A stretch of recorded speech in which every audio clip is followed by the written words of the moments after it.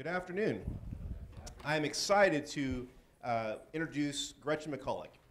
Gretchen is a linguist and popular blogger at All Things Linguistic, where she writes about linguistics for a general audience, especially internet language. Gretchen was early resident linguist at The Toast, where she wrote about topics like how we know that Bandicoot Caberpatch is a perfectly reasonable synonym for Benedict Cumberbatch. That was a mouthful. And the grammar of the Doge meme, if you're familiar with that. She is currently writing a pop linguistics book about internet language and the future of English for Riverhead Books. Gretchen has a master's in linguistics from McGill University and recently presented at South by Southwest on the linguistics of billions of emoji in collaboration with SwiftKey. Today she will present a talk titled The Linguistics Found in Billions of Emoji. Now, as this kind emoji is pointing out, please make sure that you silence your cell phones. However, we'd like you to keep them out and tweet with the Dawn or Doom hashtag and any other social media vehicles that you like to use. Without further ado, please help me welcome Gretchen McCulloch.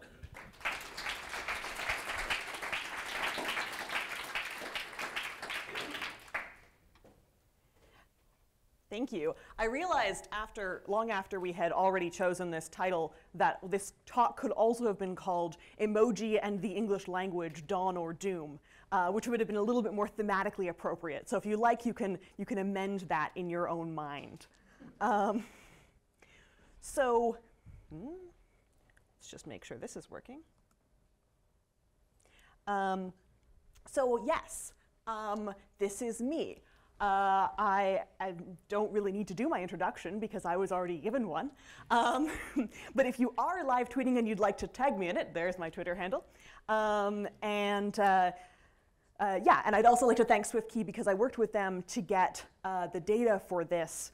They have this popular smartphone keyboard app that you may have heard of, and we looked at this large-scale, anonymous, aggregate set of the data that they had about what people are actually doing with emoji, how are people actually using it, and we found some really interesting stuff.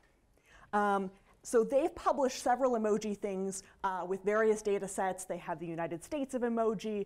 I looked up for this talk which ones were the most popular in Indiana. So there's the video game controller, which you can see on the map, and also the tomato emoji, and the knife and fork emoji. Are disproportionately popular in Indiana. So if anyone would like to tell me afterwards why that's the case, I'm very interested in your theories. And I'm expecting the food here to be really good, especially the tomatoes. So that's why we came to do this.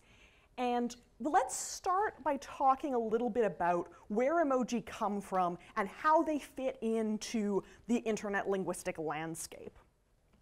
So emoji start out in 1999. Anybody remember these devices? Few people, not enough people. I feel really old now. Mobile phone users in Japan were sending a lot of picture messages to each other, but these were too big, especially on the networks of 1999.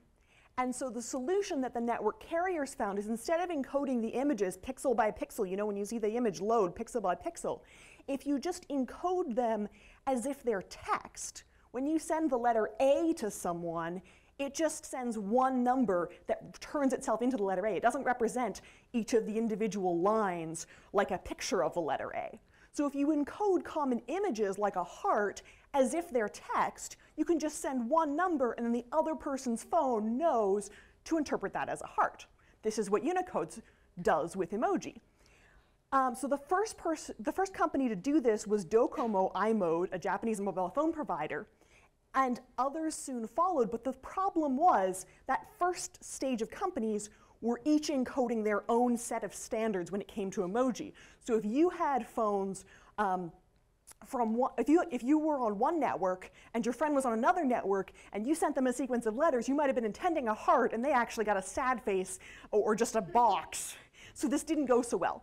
So this is when the Unicode consortium stepped in, and they were originally formed to work on alphabets, to standardize what each of these symbols stood for. And they've recently come into the news because every time we want to add a new emoji, we have to go ask the Unicode Consortium, hey, can we have a taco?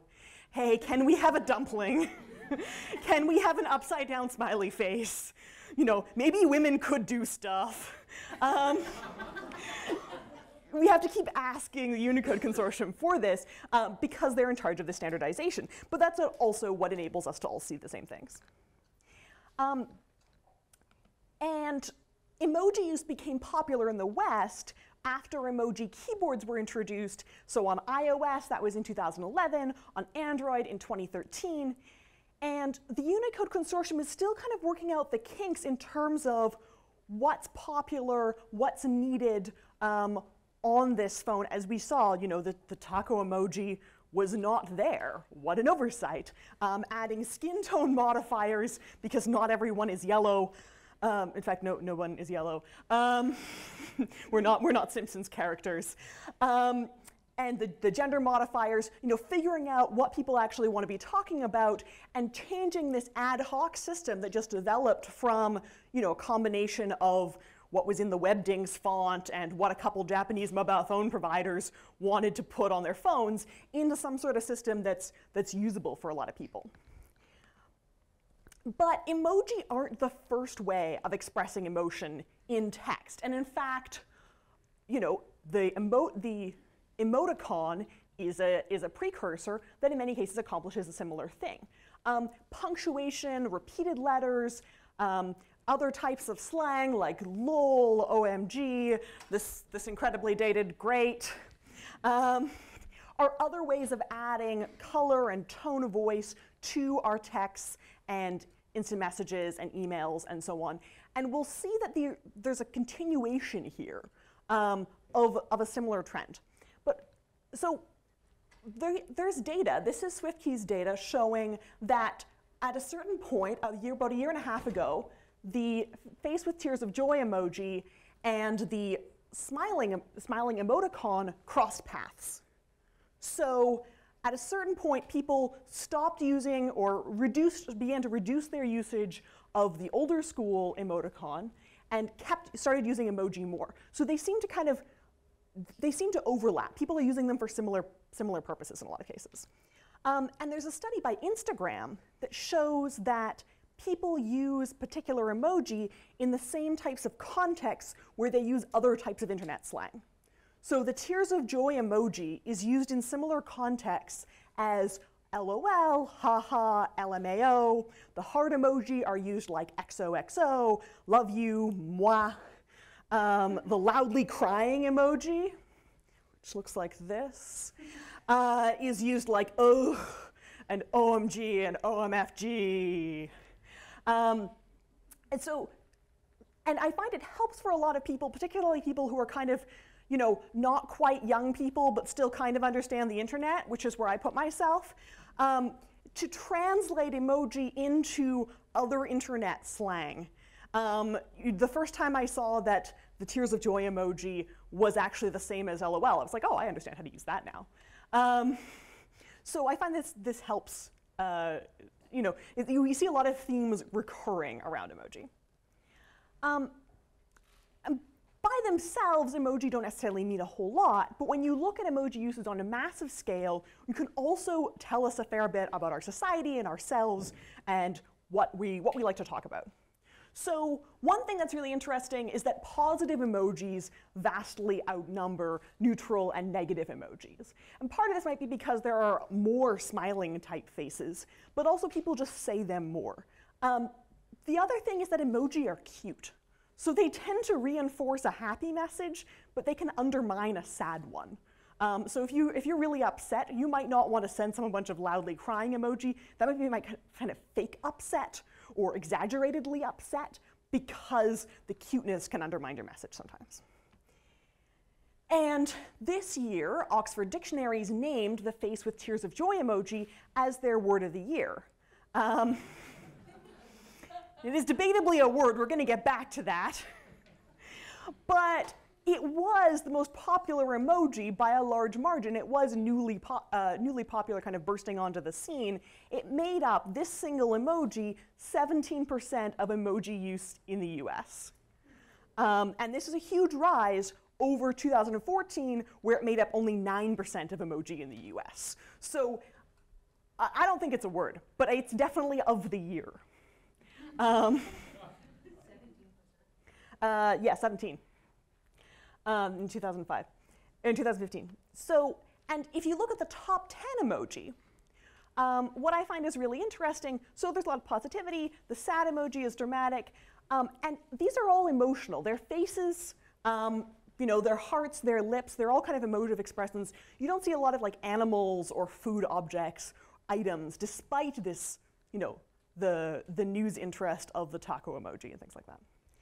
And if you group them, the top categories of emoji, the happy faces, the sad faces, the hearts, hand gestures, the romantic stuff, a lot of this is faces, hands, emotions. These slides will be online right after the talk if you want to have high quality copies, since I see a few people taking photos. You can do that too, but they will be online. So we see a lot of face and hand embodiment in this. And sometimes an emoji will spike just because of a particular person. So this is DJ Khaled, and he is fond of the key emoji, which he uses to dispense major key life advice. And you know, not to do with unlocking something, but keys to success. And so his followers also use this emoji to indicate life advice. Fans of Kanye West often use the goat emoji. And it's not because he's a domesticated ruminant animal, but it's because it's an acronym for greatest of all time, aka goat. And you can see in this graph, there's the key emoji, and that's when DJ Khaled started using it. We don't know if he uses SwiftKey, but that's when he started using it. And you can also do this by state. So Hawaii, you know, has the palm trees and the drinks and the surfing, which might not totally surprise you. So sometimes emoji use by region reinforces assumptions and stereotypes about a particular area. And other times it's completely unexplainable. So Hawaii is pretty obvious. Nevada, where Las Vegas is. You know, at least they're eating their vegetables. Maybe there's some DJ Khaled fans here, and you know. Louisiana is the birthplace of, home of New Orleans, the birthplace of jazz, so it uses a lot of guitar emoji. French speakers use a lot of hearts, both kinds of hearts. So you go to Paris, you're in love, you get your heart broken, you find a new love with sparkles on it. The Nordic countries tend to use a lot of Santa emoji, except for Finland. So Denmark, Norway, and Sweden use a lot of Santa, but Finland doesn't, even though they claim that's where Santa lives. So I think, you know, they've got to step up their game. So Australia and Portugal might surprise you, but they actually have some of the most permissive drug laws in the world. Portugal was the first country in Europe to decriminalize drugs, so you know, maybe this is entirely legal, or maybe they're talking about, you know, prescription drugs. Maybe they're all really sick. I don't know. And sometimes you get things that are a little bit more surprising. So Montana, North Dakota, and Wyoming are all in the top 5 for the use of LGBT emoji, like the men holding hands, women holding hands, a rainbow, and stuff like that. You know, it's not as clear why those states in particular. And sometimes you think, well, maybe an emoji is used in a particular area precisely because it's less common in that area. There's more of a novelty factor. So Idaho ranks #1 for the iPhone or mobile phone emoji, unlike California, despite Silicon Valley being there. So maybe people in Silicon Valley are already bored of talking about smartphones, and they've like moved on to something else. So another example of this is many sunny states don't actually rank very highly for the sun emoji, which might be because it's just kind of boring because it's sunny there all the time. And in states when it's mostly rainy and the sun comes out, everyone's using the sun emoji constantly. Another example of this is in a lot of Arabic-speaking regions, they use a lot more flower and plant emoji, despite being kind of desert areas. Maybe this is more interesting than if you have a whole bunch of flowers around you. Who knows? So moving from this kind of ornamental use, we can look at probability distributions of emoji and see what things are associated with particular areas. But what I want to know is, can we consider emoji a language? Let's look at the linguistics secrets part. If you're interested in moral panics, if you're interested on the doom side, you could follow that with, are emoji a universal language? Are they going to replace English? Are we going to go to hell in a handbasket? But let's start out with the basic question. So the first thing we want to talk about is what even is a language. So people often see emoji and think of hieroglyphs, but there's actually an important difference between them. So in the history of our own alphabet, we've seen symbols move from the very concrete. So here's an ox's head in hieroglyphs, which stands for literally the idea of an oxen, to the more abstract shape, standing for, so the word for oxen in Proto-Sinaic was aleph, something like aleph.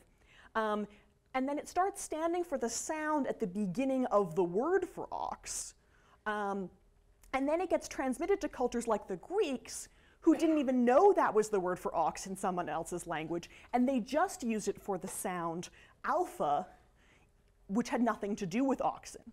And so the thing is, it's way more useful to be able to write, to talk about any word with an ah sound, than it is to be able to talk about oxen. How many times do you talk about oxen in your daily life? How many times do you say a word with the ah sound? When you scale it up, if you take 26 of the thing on the right, you have a zoo. If you have 26 of the thing on the left, my left, sorry guys, you can talk about anything in the universe with 26 letters. So this increased abstraction is what really makes language very useful. So what we want to know when we turn to emoji is, are there emoji that have abstract meanings? Do some of them have meanings that would not be obvious from just the sum of their parts, from just looking at them? Oh, I know what that means immediately. So, are there emoji that mean things beyond their literal symbol?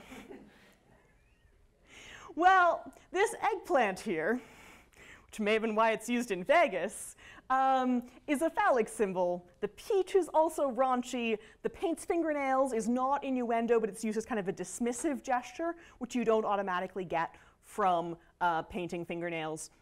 There's a few emoji that are used for things that you wouldn't necessarily have to get from their pictures.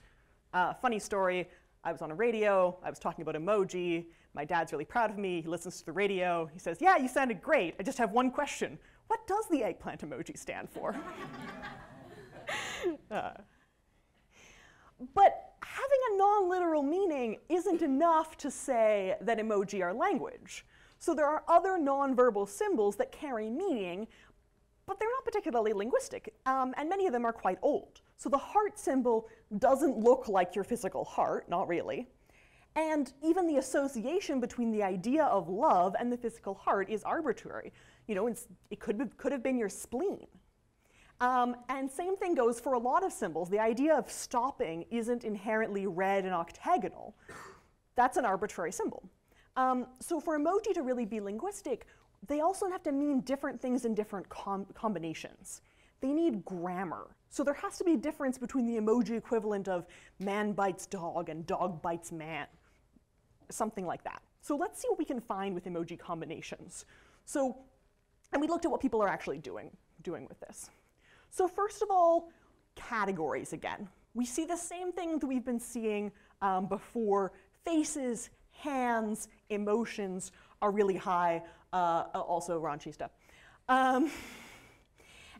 But let's look at a few of what's in these categories. Let's break down this big one with happiness and laughter. So turns out, people are really original here. Tears of, the top one is tears of joy, tears of joy. Tears of joy, tears of joy, tears of joy. Tears of joy, tears of joy, tears of joy, tears of joy. And I'm sure if we'd actually looked at sequences of 5 emoji in a row, I think I know what we would have found. This makes sense to me because the tears of joy stands for laughter, and it's pretty rare that you laugh with just one ha.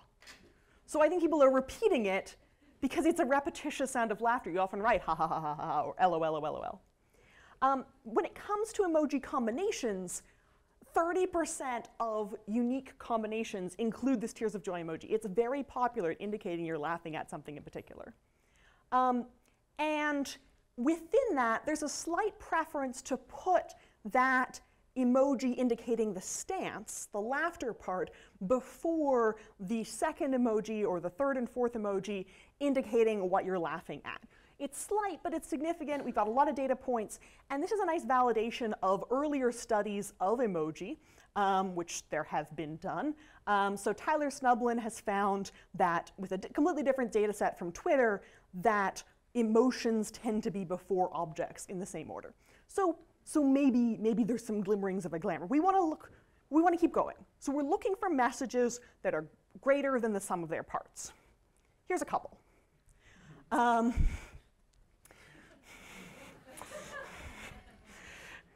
I hope this talk wasn't supposed to be kept PG-13. So there's some sex and emoji combinations here. And I think this gets to something really interesting.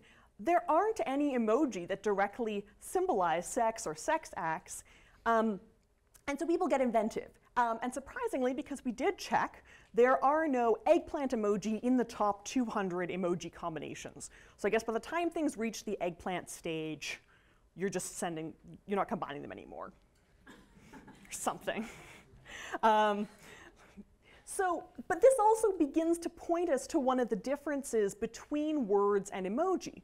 So external organizations like the Unicode Consortium control which emoji exist, and it makes sense that they want to keep things G-rated. I'm not saying they're wrong for keeping things G-rated. I don't want to have to worry that my keyboard's going to fall into the hands of a child and they're going to get, asking me uncomfortable questions.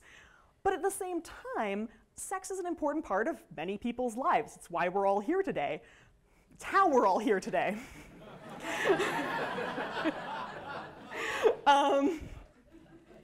And it seems a bit weird that you can't use it. Whereas with a dictionary, you don't have to wait for Oxford or Merriam-Webster's permission before you start using a word. In fact, they're catching up with you. They're constantly adding new words that people have started using because you can use the same 26 letters to make any new word you want or to write any new word you want.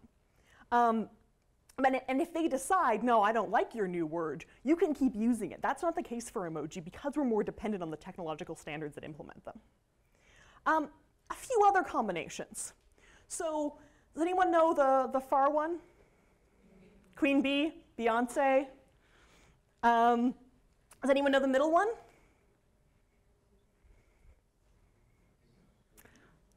So I heard someone say it, snorting cocaine. So this is technically a rice bowl. And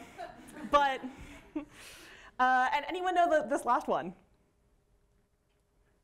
So this one's fairly obscure. It was popular for a brief flash in the memory of the internet, but it refers to the Pope bars meme.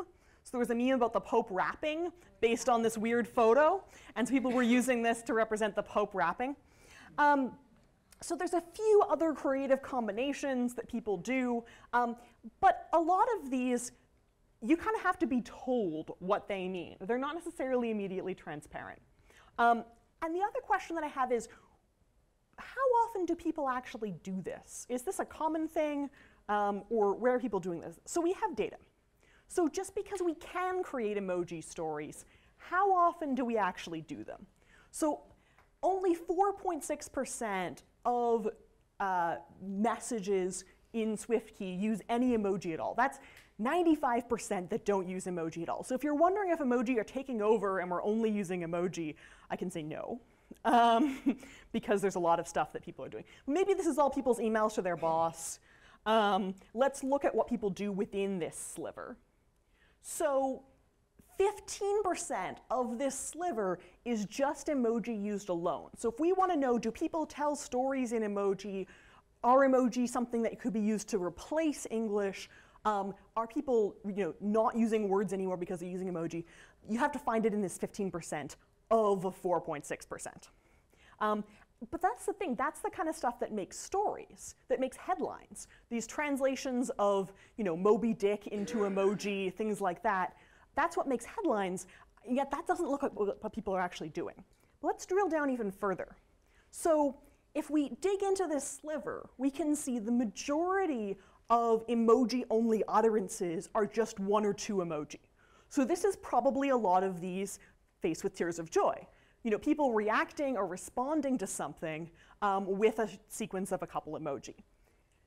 There are just so few of these extended, longer sequences of emoji that we could think of as emoji stories. There's a tiny number of them, but we have data. Let's keep going. What do these emoji stories look like? So, as you can see, they look a lot like stories. So these are the top 10 sequences of 3 and 4 emoji. And there's a lot of repetition. They're all repetition. And in fact, you have to get to number 23 on each of these lists before you start seeing anything that's not just straight up repetition.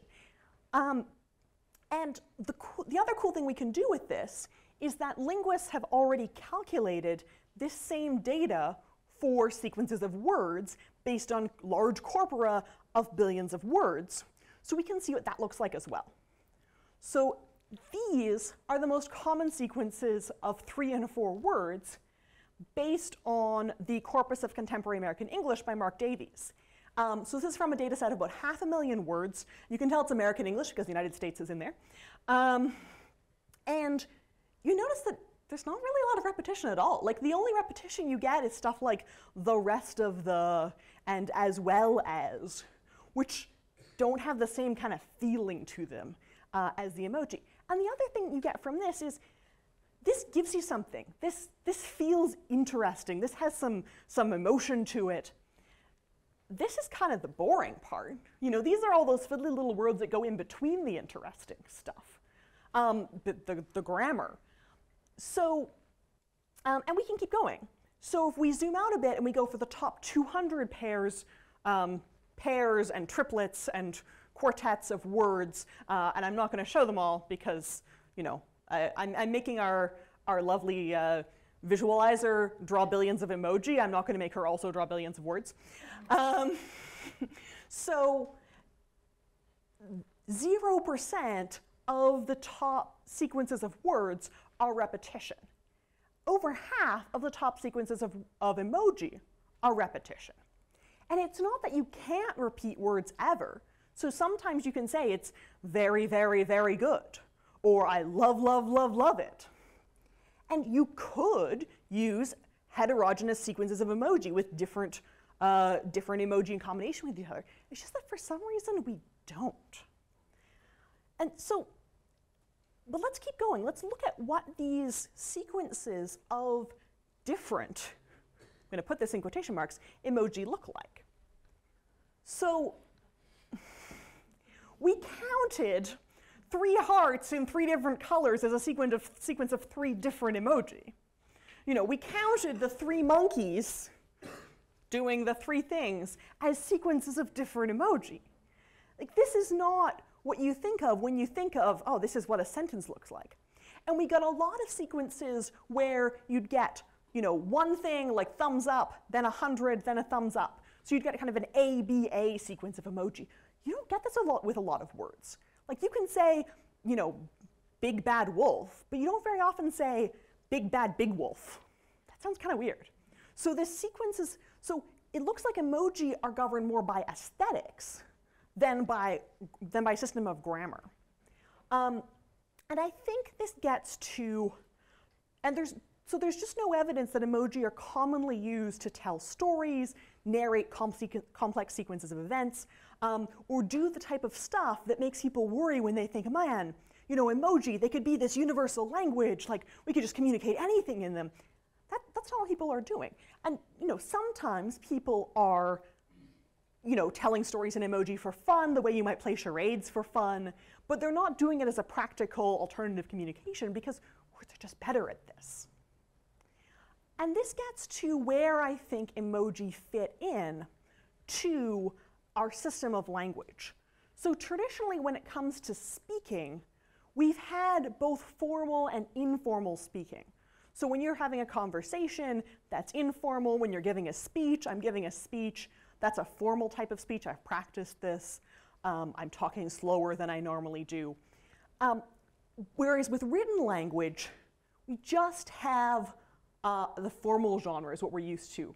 Books and magazines that go through an editor, and you spend a bunch of time revising and banging your head against a keyboard and saying, why am I even writing this?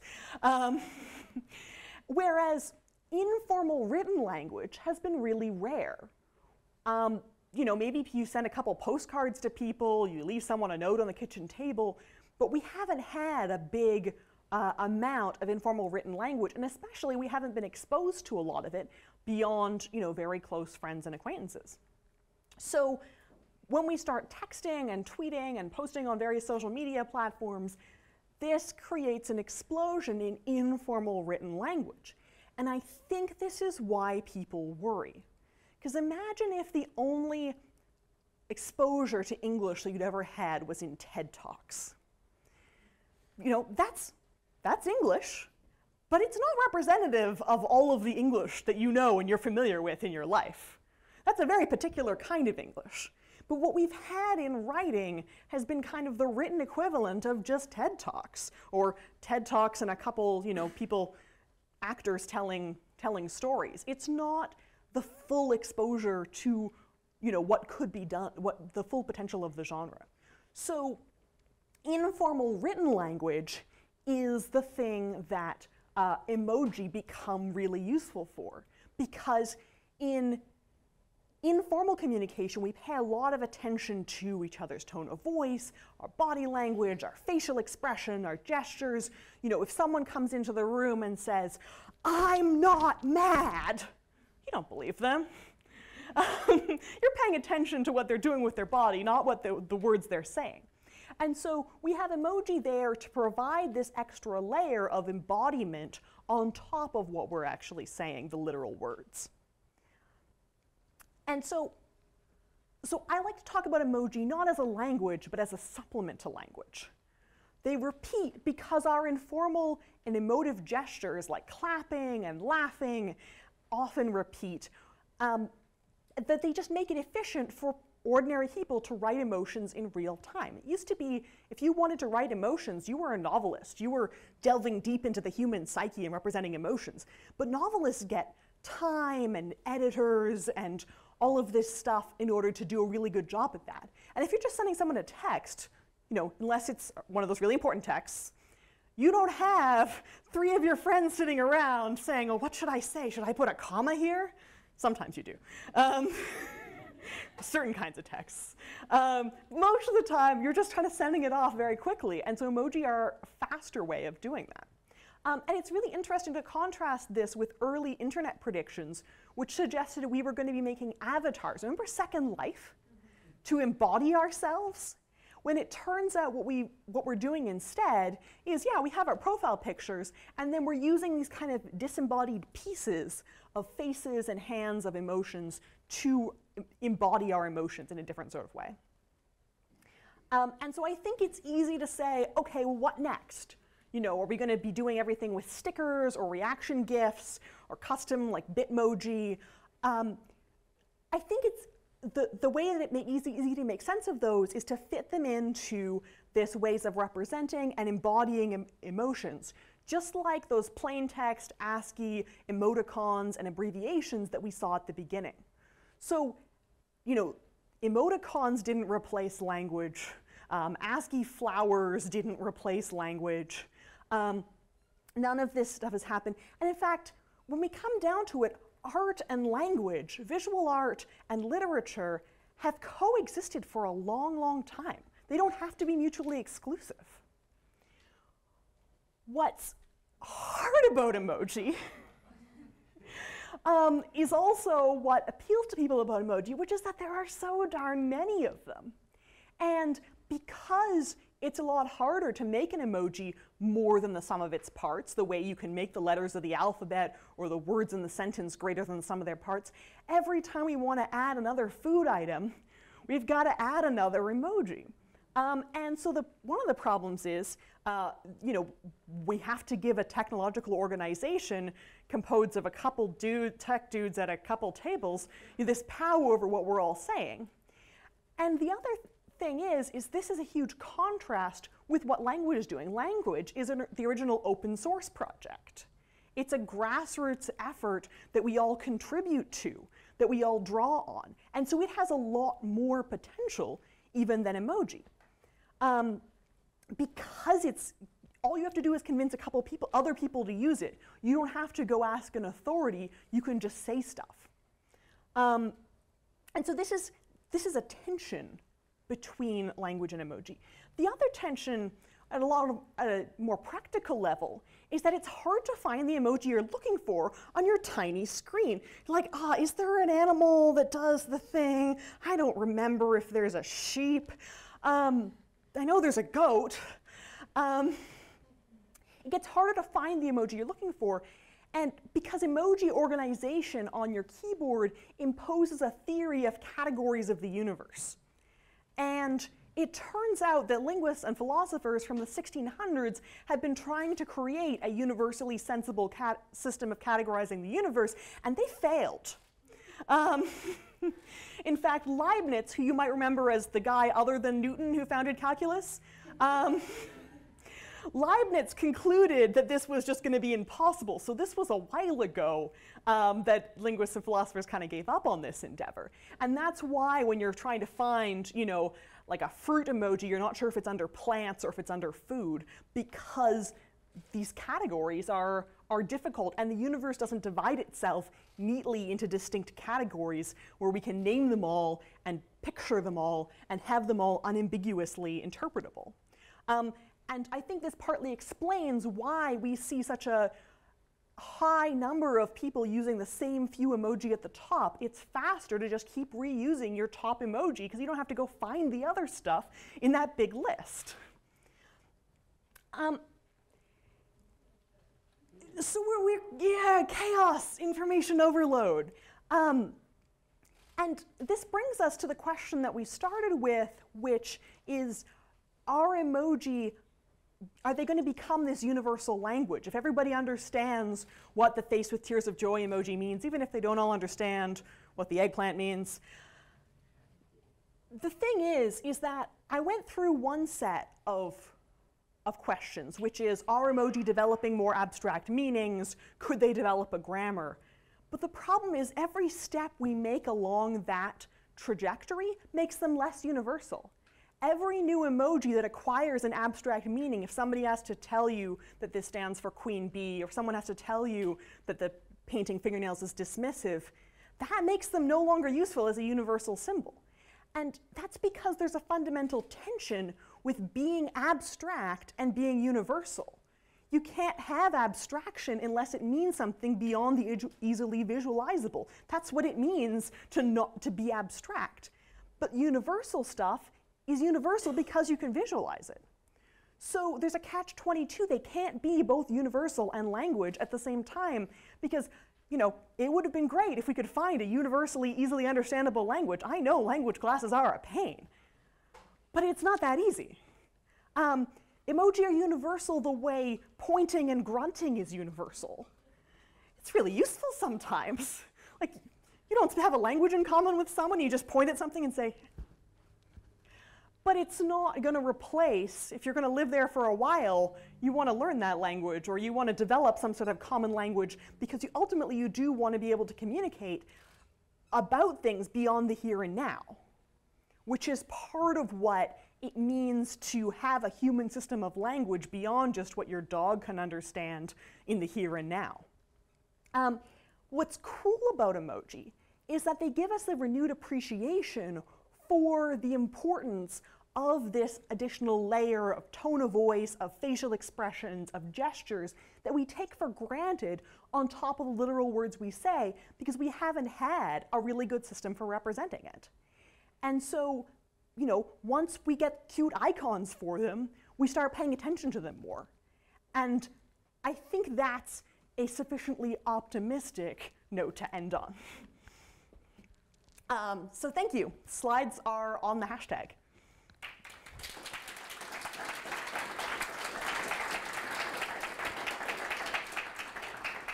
Thank you, Gretchen. If you have any questions that you'd like to ask of Gretchen, please come up here to the microphone so we can get those in our recording. Thank you.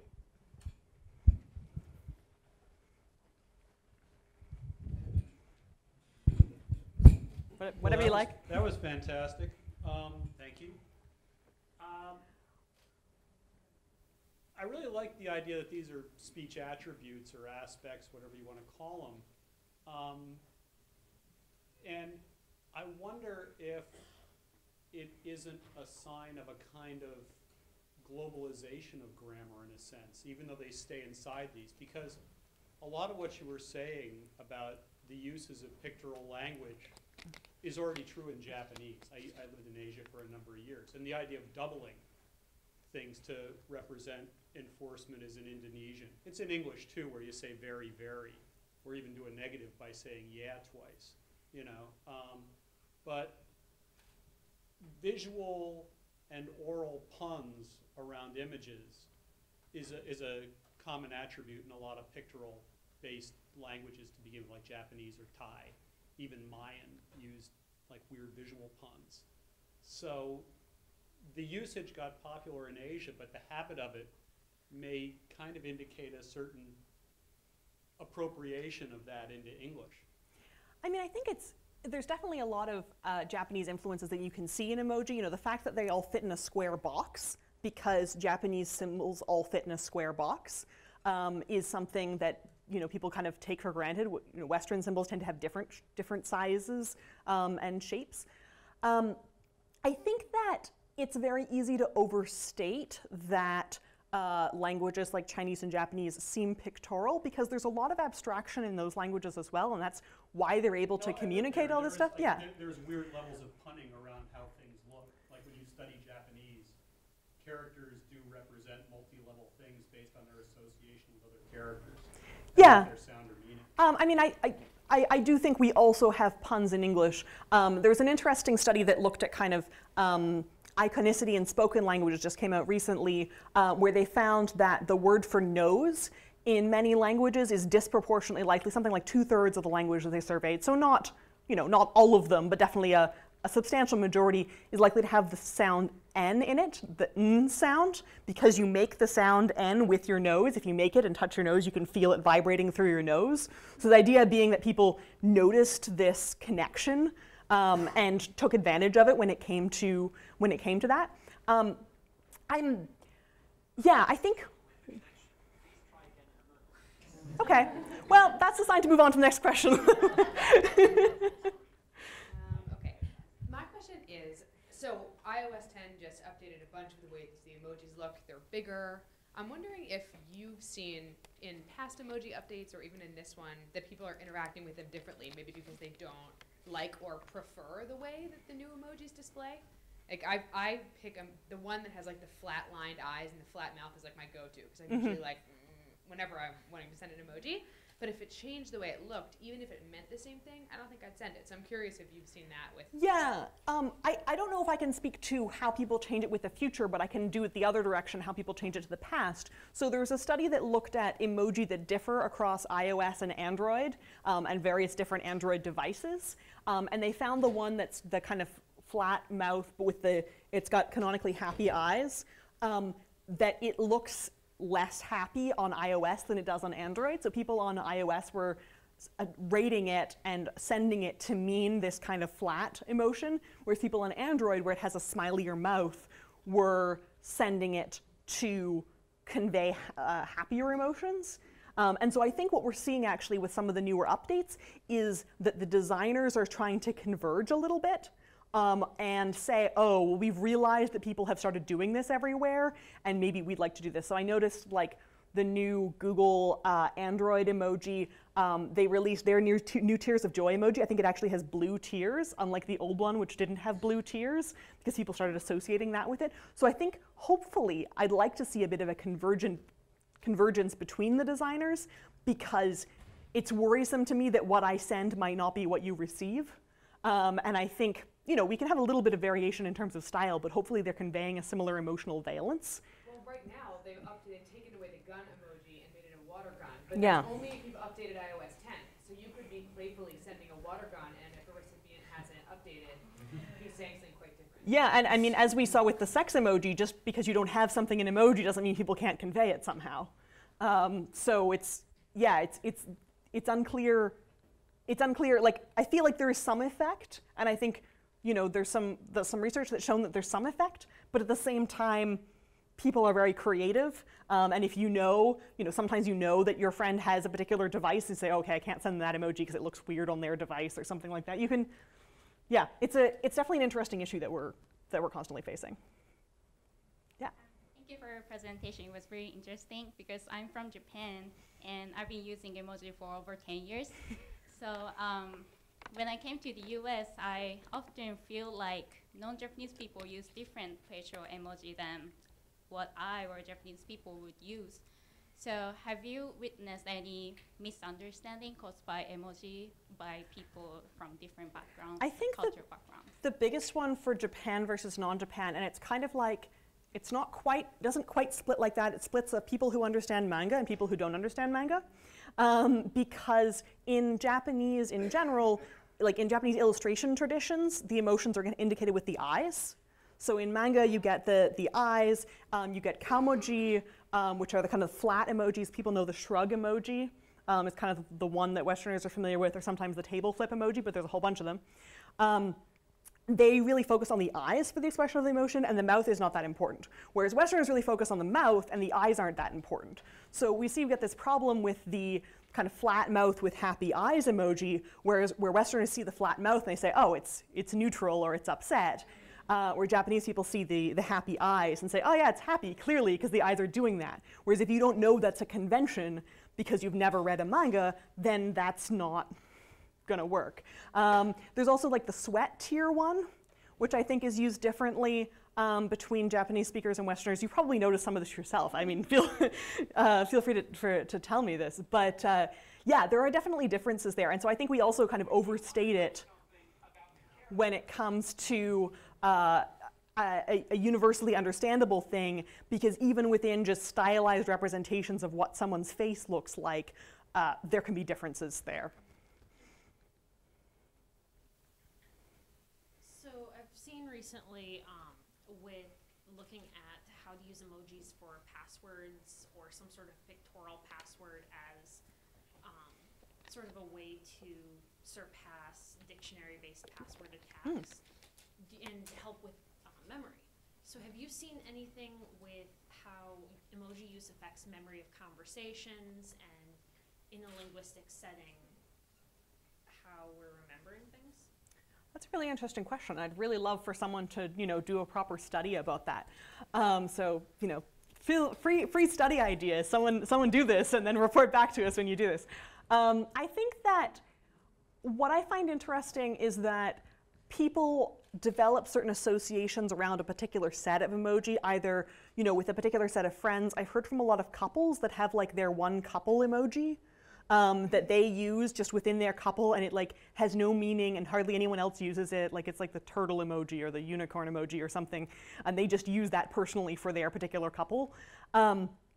That they has an association for them because of some sort of in-joke or something like that. So I think they can kind of take on associations for particular groups of people.